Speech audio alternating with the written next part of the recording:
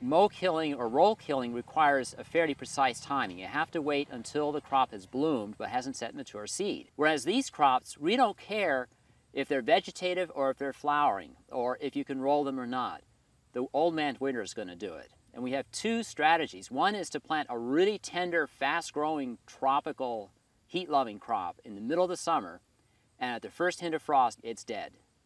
Another strategy is at the end of summer, plant crops that are semi-hardy, things like black oats and purple vetch. These two cover crops will fairly reliably frost kill at 20 degrees.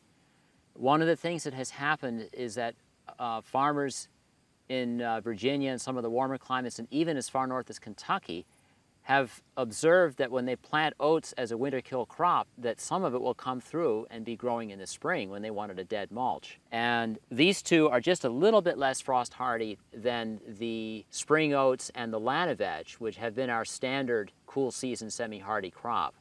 And we're going to look at them in comparison and see if these are more reliable about forming a dead mulch.